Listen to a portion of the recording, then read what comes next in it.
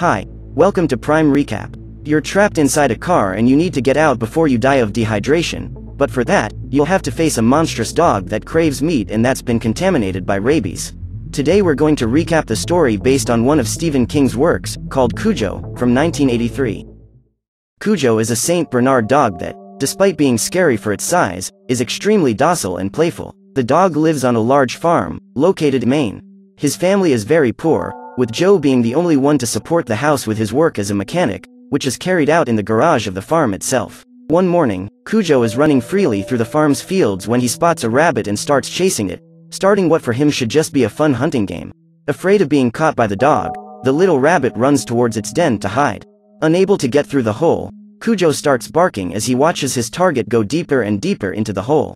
But unfortunately for the dog and everyone around him, the den was infested with bats that are woken up by the dog's barking. The bats become extremely agitated and try to get out but Cujo's head is covering the only exit. At that moment, one of the bats ends up biting the animal's snout, which starts crying in pain and pulls its head out of the hole. A few kilometers away at the Trenton residence we meet Tad, a 4-year-old boy who is terrified of the monsters in his closet, only able to sleep after his father looks around every corner of the room expelling such monsters. Tad's family consists of Donna, a loving mother who is responsible for taking care of the house, and Vic, a great father who works at an advertising agency. The next day, during the family's breakfast, furniture restorer Steve arrives at the house. As they talk, a commercial for a successful cereal that was created by Vic begins to play on television, and after finishing his meal, he leaves for work. Later that same day, we learn that while Tad was at school and Vic was working, Donna had a secret affair with Steve, who in addition to being a restorer is also a neighbor of the family. Not suspecting what was happening between his wife and his neighbor, Vic goes to a mechanic shop to check the front wheel of his vehicle, which was making an unusual noise. As he was in a hurry to go to work, and the mechanic was busy with other cars, Vic ends up accepting the suggestion of a postman who was passing by the place to go to another workshop that belonged to Joe, just outside the city. Because it's a bit far, Vic ends up going to work with the car in that condition, broken down, and leaves to go to the repair shop that was recommended the next day, with his wife and son.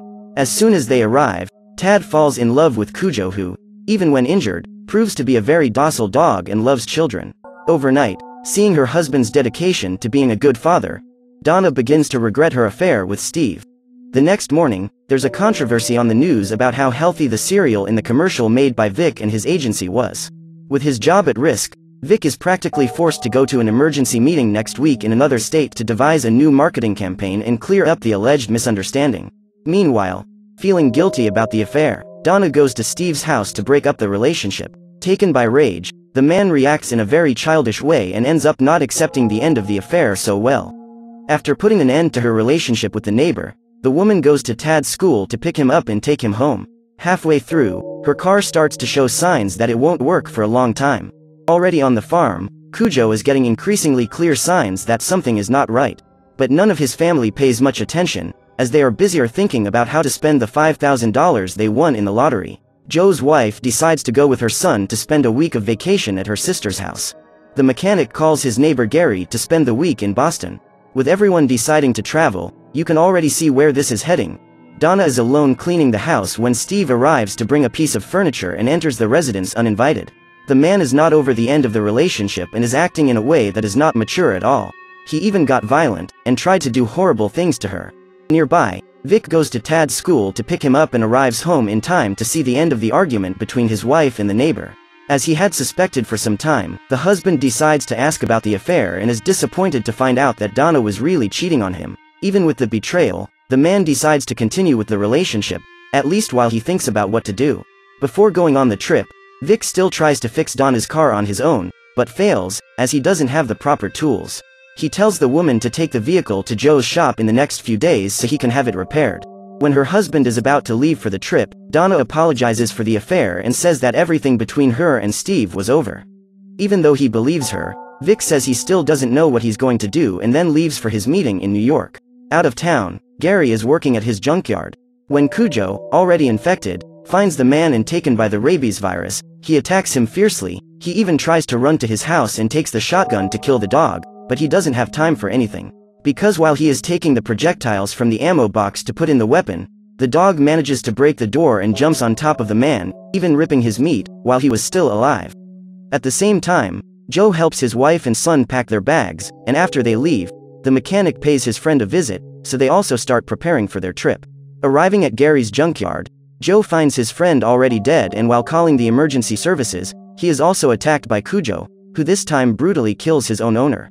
On the road that leads out of town, Donna and Tad take the car that can barely move to the garage, which is now completely empty.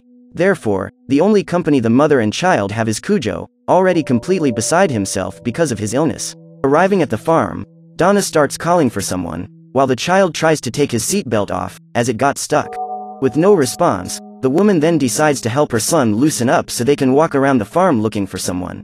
But before the boy gets free, Cujo jumps out the window with Joe's blood and secretions all over his body, and barks fiercely as he tries to get into the car.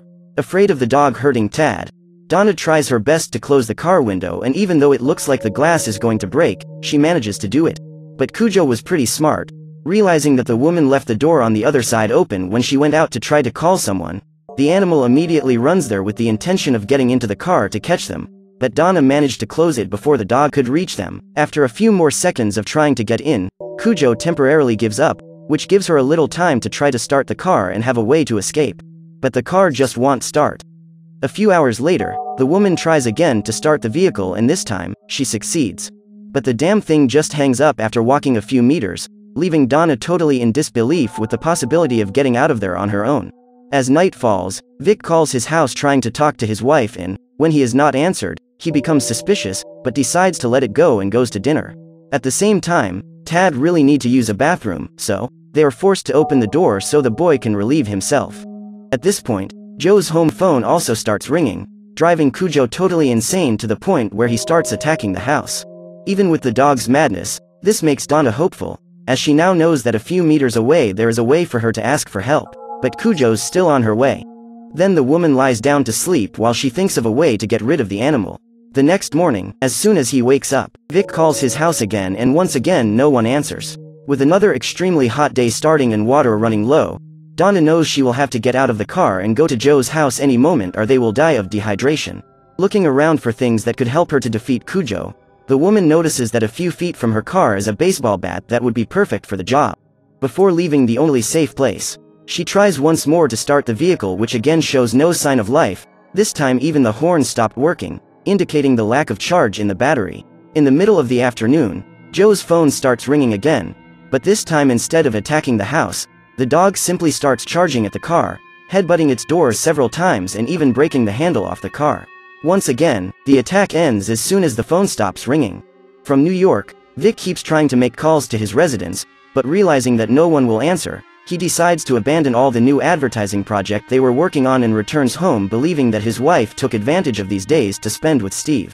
At Joe's farm, Donna realizes that Tad is in very bad shape due to dehydration, and determined to save him, she tries to open the door to get out of the car, but because of the animal's attempts to destroy the car, the door simply gets loose at the moment she opens it. As soon as she gets out of the vehicle, she starts looking around for the dog, and when she lies down to check for something under the car, Cujo appears behind her and starts attacking her. Even taking a few bites and having her clothes almost completely torn, the woman manages to run into the vehicle and tries to close the door. But the demon dog is faster and enters almost next to her and starts biting her, leaving her son totally in shock. After a few desperate seconds of wrestling with the creature, Donna manages to push it out and put the door back in place, finally getting to safety. After a few hours, Cujo lies down on the hood to sleep, causing the woman to spend the entire night seeing the huge bloody dog face to face. With the sunrise starting another day of unbearable heat, Donna wakes up Tad having a seizure from the heat and dehydration. As she goes through this desperate situation like that, Steve breaks into the Trenton house and simply destroys everything, even the family photos, as revenge for the end of the relationship. As soon as the lover leaves, Vic returns to his home to find it utterly destroyed. Not understanding what happened, he calls the police to report vandalism and talk about his wife's disappearance. When the officers arrive at the scene, they ask where the woman could have taken the car, and he says that it would probably be in the garage. As it would be the only place they have to look at first, one of the police officers starts heading towards Joe's farm. Arriving at the place, the sheriff sees Donna's car parked in the middle of the farm, but he can't see the two inside, as they were sleeping with the bench tilted. Of course, in every good classic horror movie, the policeman will serve to die, and this case is no different. When the man takes out his radio to report that he has found the vehicle, Cujo jumps on top of the officer, causing his gun to fall to the ground. The policeman even manages to get rid of the animal and runs to the barn, but is caught again and killed a few seconds later. Donna wakes up only to see the police officer who was her hope of being saved being torn apart by the dog. At the Trenton residence, the detective tells Vic that they managed to find Steve, who confessed to vandalizing the house, but that his wife and son were not with him. The man also says they haven't heard from the police officer who went to Joe's farm, causing Vic to suspect something is wrong and leave immediately.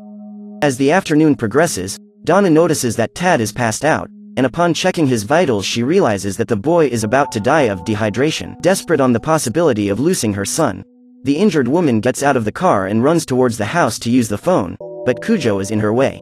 Determined to save Tad, Donna runs to the baseball bat she had seen earlier, and uses it to fight the animal, which still doesn't give up and advances towards her.